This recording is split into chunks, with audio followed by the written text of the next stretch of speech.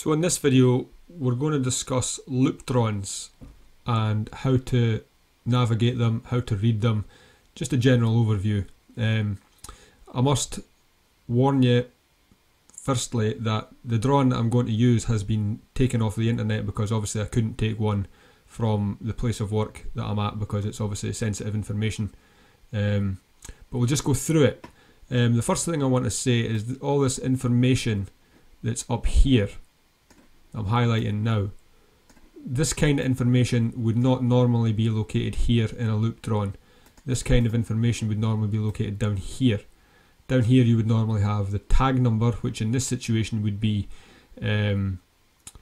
it's obviously PT73 and PY73, so the tag number of the instruments is P and the system number is 73, so it would be P73. And then you would have all your revision numbers and your controlled copy signs and all that kind of thing would be located down in this area. It wouldn't be up here. I think this has been some kind of learning drawing, but we're just going to mainly focus on the things that are within this area here, because this is the main thing that you have to worry about when looking at a drawing. So we'll just start on the left hand side. So on the left hand side here you have your field process area. It is normal and usual and common for all instruments on a loop drawing to be, all field instruments to be located on the left hand side of the drawing. Very rarely would it be the other way around, although I have seen it, but very rarely.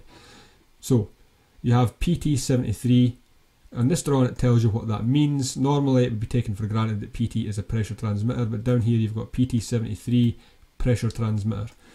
You've got an H and an L here, which normally would be your high and your low side of a pressure transmitter. Again, you wouldn't have that normally on a loop drawing, but if it's a pressure transmitter, this would, the H and the L would tend to suggest it's a differential pressure transmitter, and normally a differential pressure transmitter is DPT, not just PT.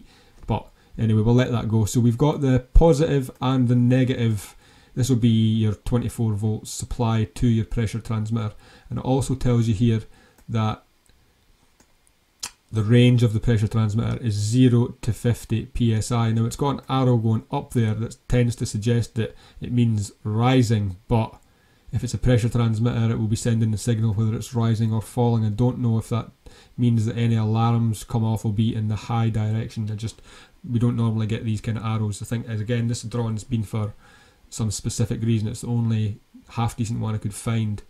Anyway, so we've got red here and black here. This denotes the colour of your wires. This dashed line is your wires, and this line up and down here now delineates that you're going into a different area. Obviously this was the field process area, which means it's outside somewhere normally, unless it's in a module.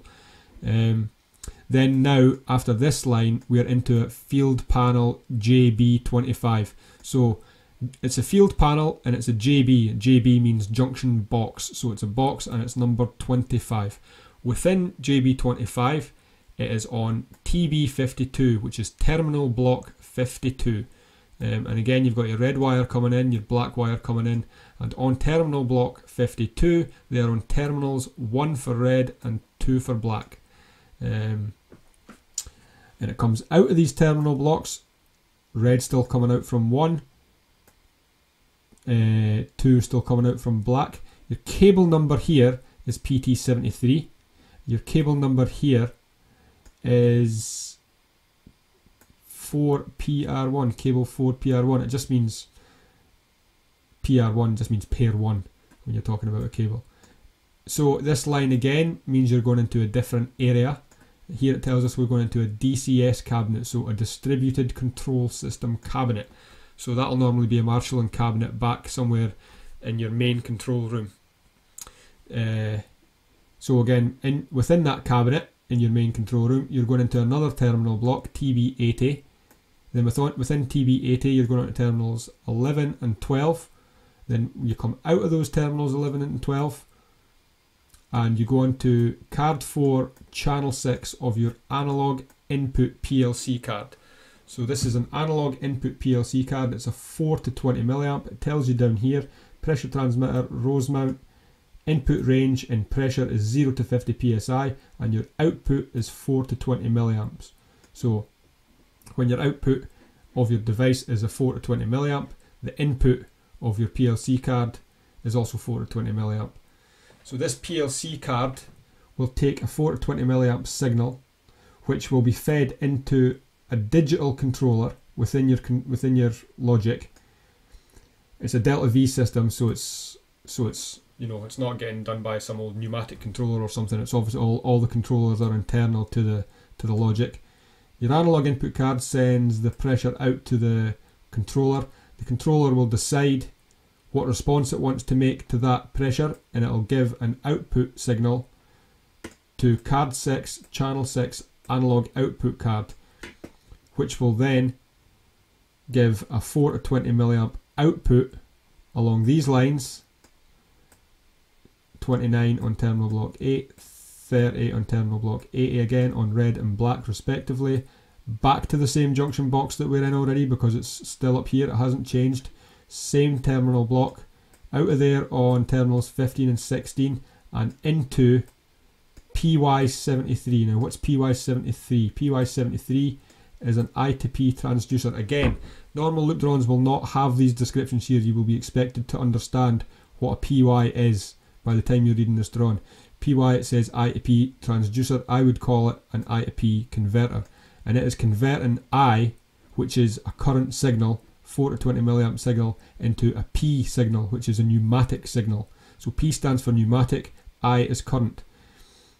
This loop drawing shows a pneumatic air line, which is denoted by the dashed lines. That tells you it's pneumatic line, and it's showing a pneumatic signal out to the valve. Now a normal loop drawing would never show you a pneumatic signal. That would be on a P&ID drawing. I'll do a video on how to read a P&ID diagram. But this one again, it's probably showing you that just to highlight the use of the I to P converter for people that don't know. This S down here, AS, that is an air supply.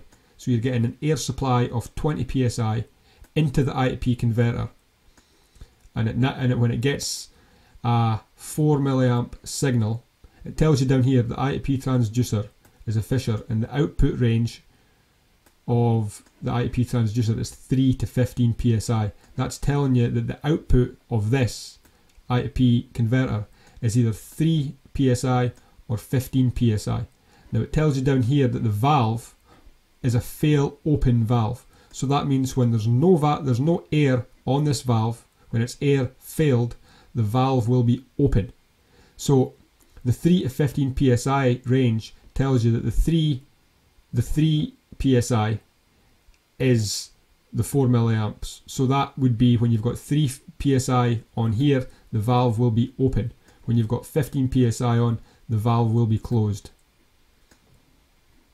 So you can get an understanding of all that from this drawing.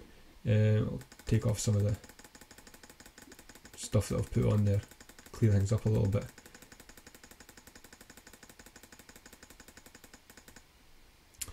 Again, all the information that you've got on this drawing isn't normally, what you've normally got is, as I said before, all the information at the top here is normally down here, and you've always got 3 sections here. You've got one section which is the field, the other section which is the intermediate connection, and the final location here, which is back in your main control room or your LER or your local equipment room or whatever it's called on your specific site. But this is the layout. So you've got the instruments in the field, the interconnection box, and the final connections where your controller's kept. So really, there's not a lot more to it. Instrument technicians or instrument control technicians, P&I loop drawing would be the first protocol. If you get a fault to say this valve here, you've got an issue. First thing you would do is get the loop drawn out so you can orientate yourself. You can see where these things are. You can have a look in and say, well, this I to P converter has been changed 5 times in the past. This is normally a usual culprit, or any one of. I mean, sometimes after these cards you've got barriers, but we won't go into too much depth here. This is basically just an orientation of how to navigate these drawings. if anybody's got any further questions, or you want me to clarify on something that I've said, or you think something I've said is wrong, please add it in the comments and I will attempt to reply. I hope that's helped somebody. Thanks for that.